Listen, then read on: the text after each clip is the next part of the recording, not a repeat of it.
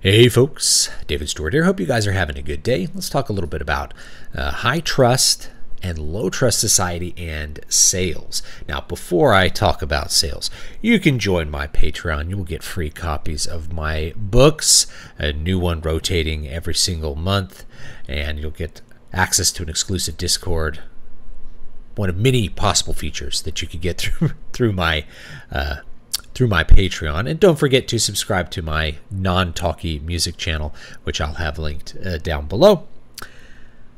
Salesman. My mom, you've heard the expression like could sell an icebox to an Eskimo. My mom's the Eskimo. Like, my mom is very susceptible to salespeople, and I've noticed that lots of other elderly people that are baby boomers or older, tend to be more susceptible to salespeople than younger people. Younger people tend to be very put off when somebody tries to sell them something. They're aware of salesman tactics, and they usually view them as very sleazy and off-putting. And one of the reasons that I think we have this reaction is just because our society has gone from a relatively high trust society to a low trust society. And what does that mean? Well, you know, my mom, if she meets a new person, then it's somebody she hasn't met that is a potential friend or is probably a neighbor. She grew up in a relatively small city in Texas where most people knew each other. And so if you were buying something from a salesman, you were going to be buying something from somebody that was part of your community, somebody who lived down the street from you. You were helping them out. They might help you out with different things. They might buy something from you, or just they're part of the community and therefore you value them. So there's a social relationship that mitigates some of the negativity that we view from salespeople trying to like get one over on people and you know, try to get away with something, with people's money, and leave them with a bad product. Because if your neighbor were to sell you a bad product, that could affect all of his social relationships. You know, somebody's not going to help him out. He's going to be shunned from society. People, you might have the pastor at the local church talking to you about your sham products, right? So when there's community, there's a strong social mitigation of things like fraud or just selling bad products.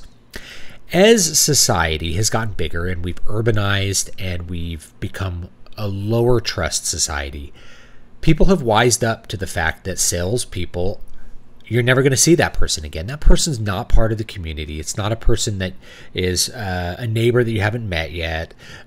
This is a person who's trying to get your money and disappear. Even if it's someone at a used car lot, right? You know, the used car salesman is sort of this archetypical character that you see in fiction. And it's based on this real life experience of you're going to buy a used car. All sales are final. They're trying to sell you a lemon. They're not going to be honest with what they're selling you because you're never going to see that person again. So when you're never going to see a person again, their incentive to be honest is very low. Now, this is not a new thing, but it's something that used to be pretty exclusively urban, and now I think is affecting lots of different elements of society. In my Substack article, I linked a scene from Seinfeld, a classic scene from Seinfeld in the 1990s, where Jerry is going to buy a new car. And he's really excited to buy this car because the guy he's buying it from, David Puddy, is the boyfriend of his friend, Elaine. So he's going to get a deal. So essentially we have a social connection. He's excited because there's a social connection with the salesman that's going to prevent him from getting screwed. That's going to make sure that he is getting an honest price for his product and not being overcharged. Well, what happens is, of course, while the sale is going on, they break up. You know, David and Elaine break up. And so now he's getting all these other charges. Oh yeah, you want the undercoating, you want the clear coat, you want the floor mats, you want this, you want that. Finder's fee. Finder's fee? It was on the lot. Yeah, that's right. It's like all this kind of stuff. And anybody who's experienced trying to buy a car and having a bunch of surprise charges appear at the end of the bill can attest to this. This is something that, how do they get away with it? They get away with it kind of knowing that they're not going to see that person again. And if they do see that person again, they're holding all the cards, right? If that person doesn't shop at that particular dealership again, it's no big deal. People aren't buying cars that often, so maybe you'll still see them again in 8 or 10 years, or there's a million other people to sell a car to that's not that person, and it's more important that you make your paycheck for that month, right? So the incentives are all misaligned when you don't have any sort of social consequence to what you're doing. And this ties into, I read a book a while back called, it's not called The Art of the Sale, it's called, what's it called? It's called How to Master the Art of Selling. It is by a guy named Tom Hopkins. He had like a little TV special that you can actually watch here on YouTube that goes over a lot of the content. It's called How to Master Selling Anything, something like that. So I read this book. It's considered, you know, a general good sales advice book, and it's just packed to the brim with sleazy sales tactics, the kind of things that if you are under 70, you're going to immediately get your skin crawling when somebody does something like this. You're really aware that they're trying to screw you and take your money, and that they're being dishonest, and that you are not going to trust that person. The sleazy sales tactics weren't as sleazy 40 years ago because you had those social factors mitigating it. I'm not going to recommend or not recommend the book. You can watch the YouTube special from like 1980 and get a grasp of what, it's not a YouTube special, but it's on YouTube, and it's a special, like a TV special from 1980, and get a grasp of some of the things he's saying. Like, you avoid mentioning the price until the very end, so you hook them into buying it, and then you give them the price, thus to con them out of more of their money, because if you give them the price up front, what are they going to do? They're going to immediately make a value assessment and think about their budget. Like, I can't afford $800 right now. Whereas you get them at the end, and then they're more willing to spend $800 because you've pumped up the value. You've convinced them so much that they need the product that they'll be willing to spend $800 on it. And of course, their original assessment was probably correct, that they don't need the object for $800. There's precious few things that we really need.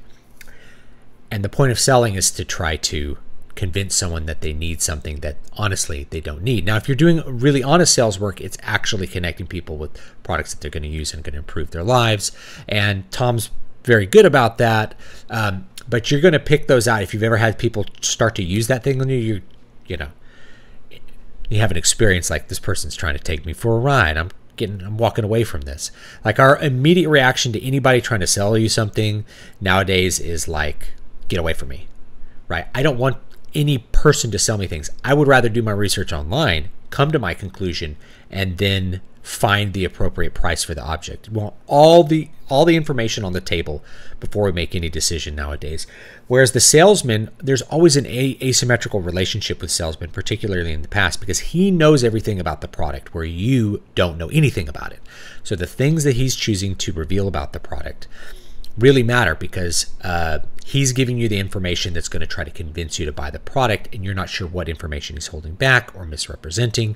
And if you don't have that social factor, making him be honest and tell you everything that you need to know, there's a strong asymmetry with that kind of relationship.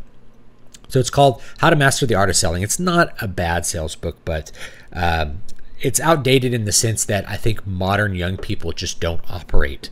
They're not susceptible to sales tactics that way anymore, because they don't trust the people that are selling them. That's really, I guess, the long and short of it. So I'm curious what some of y'all's feelings are about salesmen and salespeople. Do they revolt you? Do they turn you off? Are you okay with them? Are your parents really susceptible to salespeople? Because I'm guessing the older generation is. And I wonder if my generation, when we get to be old, we'll be the people that, like, anytime somebody's trying to sell us something that we need, we're like shutting the door and be like, I don't need that. I'll burn sticks in the forest before I buy your heater. That's I have a feeling like we're going to be the worst penny pitchers of the lot once we get old. We're going to be very crotchety and tight-walleted, let's say. But anyway, I'm curious what other people have to say about that. It's something that you notice in art going back like 100 years, like the sleazy salesman as a character archetype. It's not necessarily new, but what I think is new is the fact that we view all salespeople in this light because we don't know them anymore, right? We don't know anyone. So anyway, leave me your thoughts, and I'll see you all next time. Have a great day.